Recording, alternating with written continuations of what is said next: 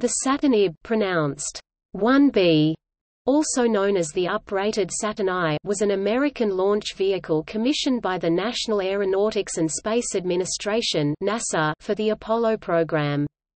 It replaced the SIV second stage of the Saturn I with the much more powerful SIV-B, able to launch a partially fueled Apollo Command and Service Module (CSM) or a fully fueled Lunar Module (LM) into low Earth orbit for early flight tests before the larger Saturn V needed for lunar flight was ready. By sharing the SIV-B upper stage, the Saturn IB and Saturn V provided a common interface to the Apollo spacecraft. The only major difference was that the SIV-B on the Saturn V burned only part of its propellant to achieve Earth orbit, so it could be restarted for trans-lunar injection. The SIV-B on the Saturn IB needed all of its propellant to achieve Earth orbit. The Saturn IB launched 2 unmanned CSM suborbital flights, 1 unmanned LM orbital flight, and the first manned CSM orbital mission, first planned as Apollo 1, later flown as Apollo 7. It also launched 1 orbital mission, as 203, without a payload, so the SIV-B would have residual liquid hydrogen fuel. This mission supported the design of the restartable version of the SIV-B used in the Saturn V, by observing the behavior of the liquid hydrogen in weightlessness. In 1973, the year after the Apollo lunar program ended, 3 Apollo CSM, Saturn IBs ferried crews to the Skylab space station. In 1975, one last Apollo, Saturn IB launched the Apollo portion of the joint US-USSR Apollo-Soyuz Test Project (ASTP). A backup Apollo CSM, Saturn IB was assembled and made ready for a Skylab rescue mission, but never flown. The remaining Saturn IBs in NASA's inventory were scrapped after the ASTP mission, as no use could be found for them and all heavy lift needs of the U.S. space program could be serviced by the cheaper and more versatile Titan III family.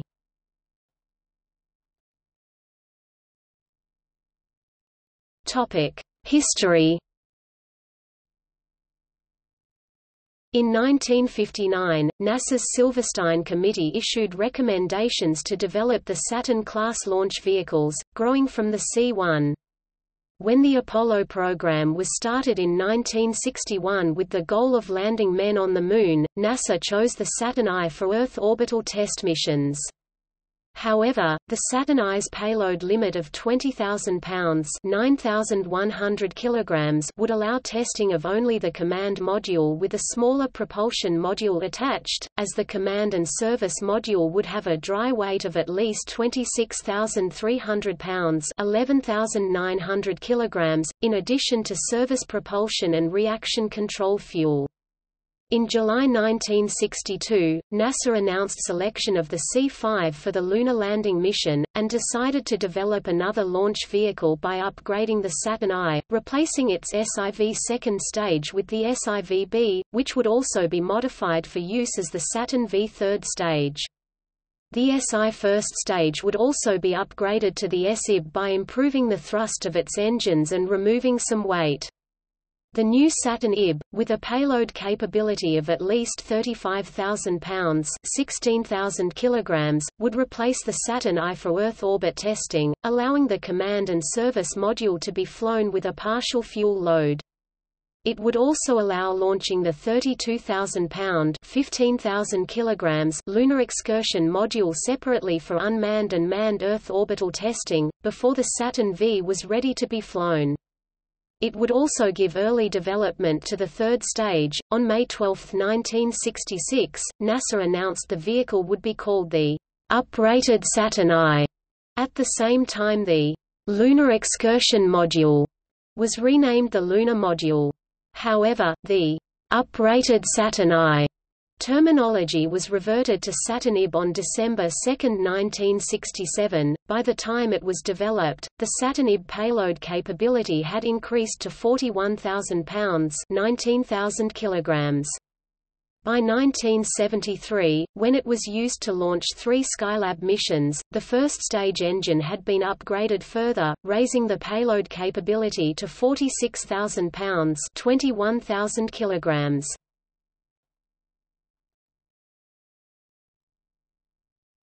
Topic: Specifications.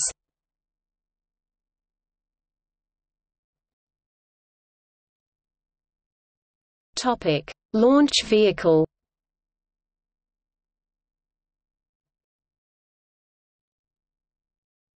Topic: Payload configurations.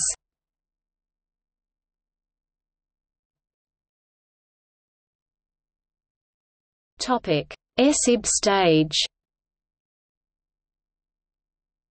The SIB stage was built by the Chrysler Corporation at the Michoud Assembly Facility, New Orleans. It was powered by 8 Rocketdyne H-1 rocket engines burning RP-1 fuel with liquid oxygen (LOX). 8 Redstone tanks, 4 holding fuel and 4 holding LOX, were clustered around a Jupiter rocket LOX tank.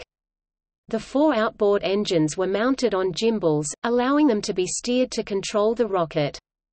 8 fins surrounding the base thrust structure provided aerodynamic stability and control. Height, 80.17 feet (24.44 meters). Diameter, 21.42 feet (6.53 meters). Number of fins, 8. Finspan, 39.42 feet (12.02 meters). Engines, 8 Rocketdyne H-1. Thrust, 1,600,000 lbf, 7,100 kilonewtons. Fuel, RP-1, refined kerosene, 41,000 US gal, 155 cubic meters. Oxidizer, liquid oxygen (LOX), 66,277 US gal, 251 cubic meters. Nominal capacity including 1.5% ullage volume, 43,284 US gal, 163 cubic meters in 4 outer tanks plus 22,993 US gal, 87 cubic meters in center tank. Burn time, 2.5 minutes. Burnout altitude, 37 nmi 69 km.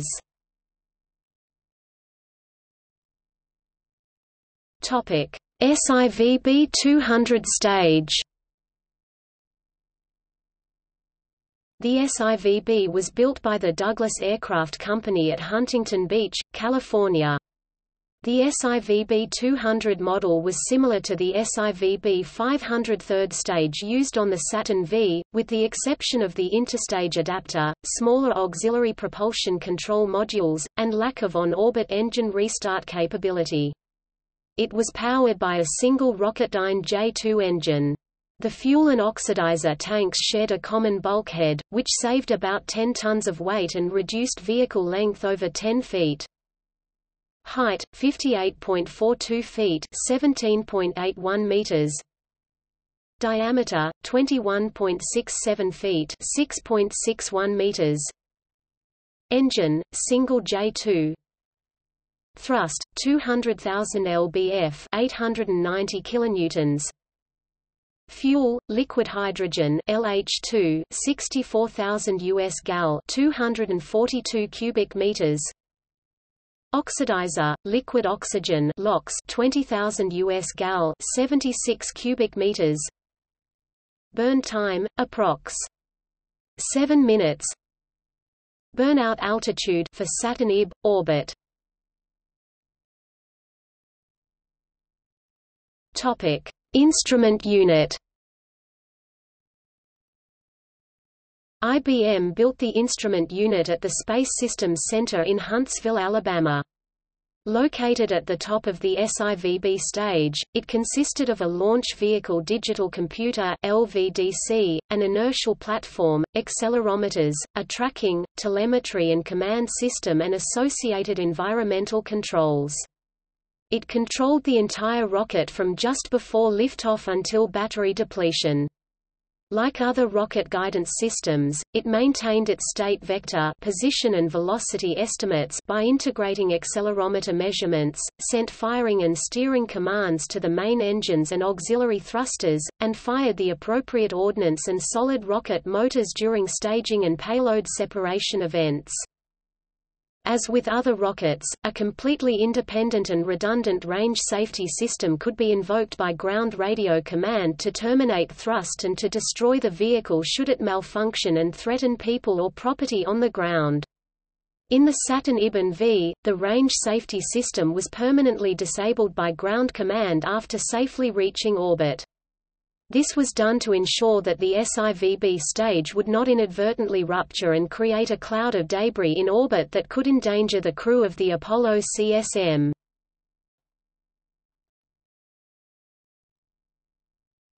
Topic: Launch sequence events.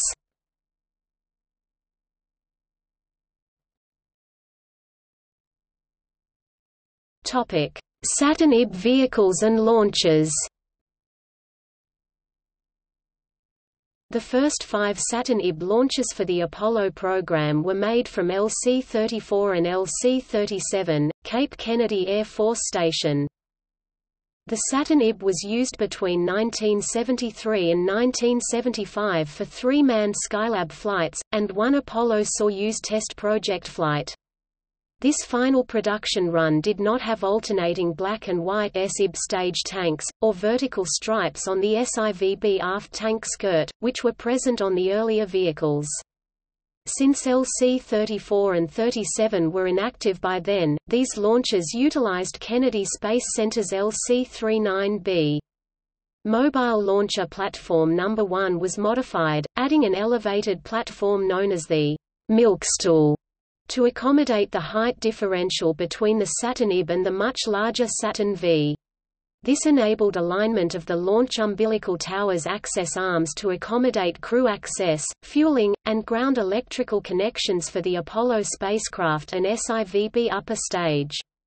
The tower's second stage access arms were modified to service the SIB first stage.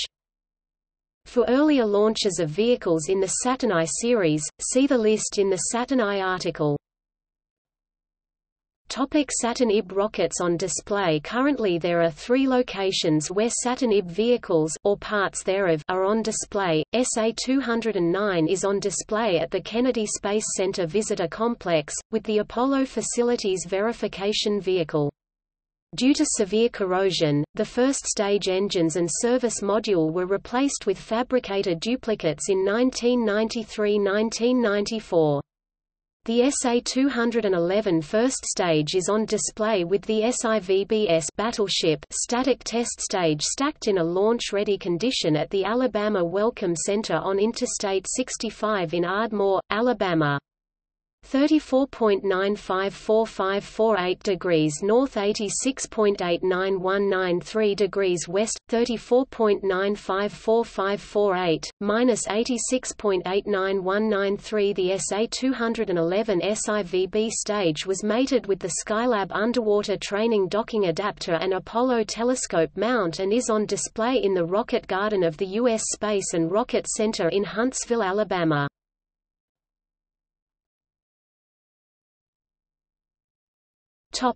Cost. In 1972, the cost of a Saturn IB including launch was $55 million, equivalent to $329 million in 2018.